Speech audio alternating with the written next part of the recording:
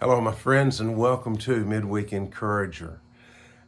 Thanks for joining today. If you've got your Bible, I hope you'll open it up to 1 Corinthians chapter 1 and verse 28. I'm going to read just one verse this morning, but we're talking about despised by the world. Despised by the world. Outlined by Pastor Greg Laurie, and I was blessed when I read this. I want to share it with you. Let's read 1 Corinthians chapter 1 and verse 28. God chose the despised things of the world, the things that were despised by the world, things that were counted as nothing at all, and used those things that were considered nothing at all to bring to nothing the things that the world considered important. All right? And so, what a special verse. God took the things that the world thought were nothing and elevated them so that the world could see that everything else was unimportant. All right? And, I think we've been together long enough now that I love Christmas. I enjoy the Christmas season. I enjoy the Christmas music. I enjoy the Christmas decorations. And I love Christmas. But sometimes I think we may have made Christmas too beautiful.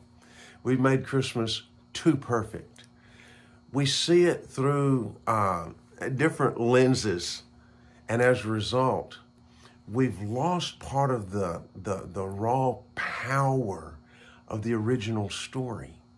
We've added so many layers of tradition that we sometimes we forget what it was all about. We've romanticized the images of Mary and Joseph and the baby Jesus with halos over their heads and peaceful expressions on their faces. And it probably wasn't that way. I know that when my three children were there and when my three children were born, and it was not a calm and peaceful situation. It was not all sunshine and roses. But we've romanticized them. We've romanticized the wise men arriving on their camels, wearing coordinated colors.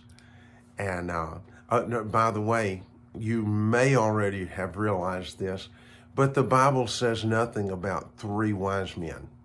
They simply brought three gifts. And we certainly romanticized the shepherds.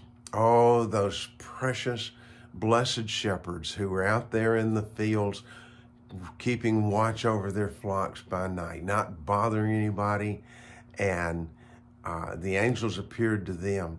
But you have to remember that on the social ladder, the shepherds were below the bottom rung. They did work that nobody else wanted to do.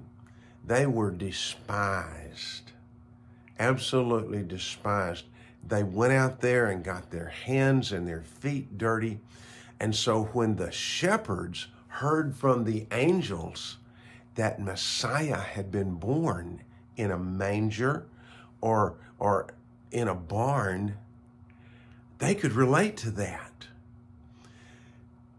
As our verse said that we read earlier, 1 Corinthians 1:28, God chose the things that were despised by the world, things that were counted as nothing at all, the shepherds, and used them to bring to nothing what the world considered important. Jesus wasn't born in a palace. Jesus wasn't born in a king's home, even though he was the king of the universe. He was born in a barn. He was born and laid in that feed trough, that manger. During Jesus's earthly ministry, this was kind of his mode of operation. It was the way he acted, because he always went after the outcasts, right? In John's gospel, we see Jesus showing mercy to the woman who was caught in adultery. And John says, in the very act of adultery. The Pharisees wanted to stone her. They already had rocks in their hands. But Jesus showed her mercy. Jesus showed her kindness. And Jesus gave her forgiveness and saved her right there on the spot. In Luke, we find him going out of his way to reach but Zacchaeus, the tax collector. My tax collectors ran together there. But Jesus went out of his way to reach Zacchaeus, the tax collector, and go to his home and explain the gospel to him. And Zacchaeus, an outcast, someone who was despised, was brought into God's family that day as he trusted Jesus as his Savior. This is why Jesus was called a friend of sinners. God handpicked the shepherds, men who were below the bottom rung of the social ladder. God chose them to be the first evangelists to tell the world the Messiah had come. Now, this should give hope to ordinary people like you and me, because if God is willing to use the shepherds below the bottom rung of the ladder,